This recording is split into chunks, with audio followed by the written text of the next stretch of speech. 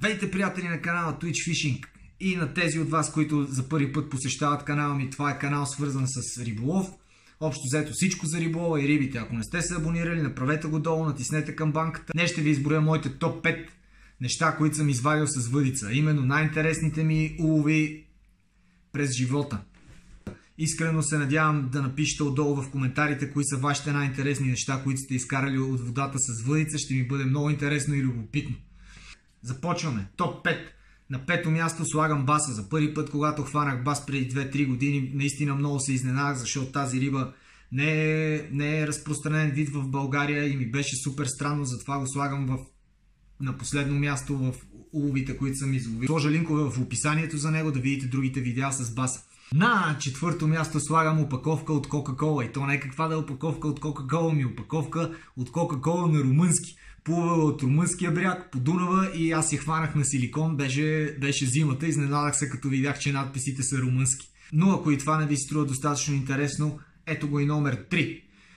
Костенурка на въдица. И то не веднъж ми съм хващал 4-5 костенурки на въдица. Хващал съм блатна костенурка, хващал съм и червенобуза костенурка, която не е наш вид, а е привнесен. Общо взето, хора, които си гледат малки сладки костенурчета нинджи в аквариумите, като станат такива и почнат да цапат водата, ги хвърлят по езерата, те са се приспособили, но лошото е, че изместват нашата костенурка.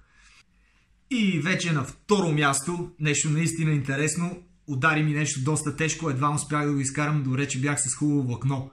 На езерото в Дружба ми удари кънка за лед. Не какво да е друго, ми е така кънка за лед и беше поне 45 номер. Борбата беше тежка, но успях да я изкарам. За съжаление не успях да извада другия чифт, така че да мога да си карам зимата като се заледи. Пак ви напомням, напишете отдолу в коментарите вашите най-странни улови, защото съм сигурен, че имате доста по-интересни неща хванати от мен. Ще се радвам да ги видя.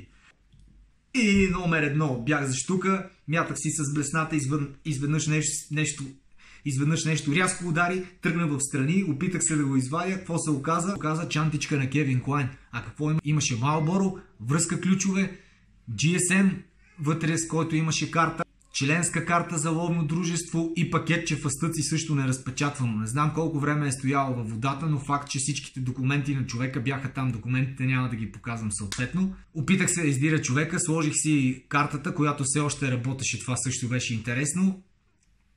Опитах се да видя дали има някакъв телефон като майка ми, брат ми или нещо такова, на който да звънна и да му кажа, че съм му намерил. Може би ключовете щяха да му свършат. Вътре имаше 20 номера, но бяха батката от люлин, сопола и още някакви други такива странни. Тиквата и някакви други такива подобни, които беше станало ясно, че явно е бил дилър.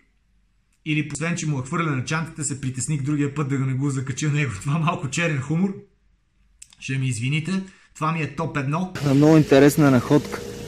На скелет от риба, който е дълъг поне 1,60 м само скелета. И по-интересното е, че черепа, който намерихме до нея, е човешки. Това са идвали карибските пирати тук. Човешки череп с 1,60 м кости от риба.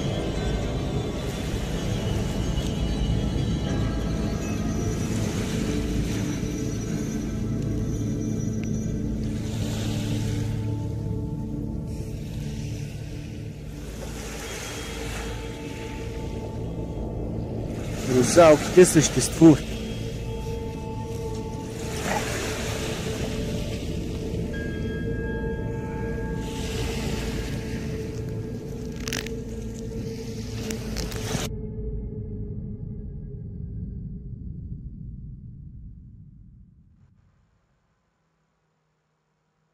Ако сте харесали този клип, не забравяйте малко лайк ще ударете. Ако не сте се абонирали, натиснете бутона абонирам се. А вие, които сте се абонирали и сте пропуснали, натиснете камбанката и натиснете, защото това за мен е много важно. Така знам, че моите клипове стигат до вас.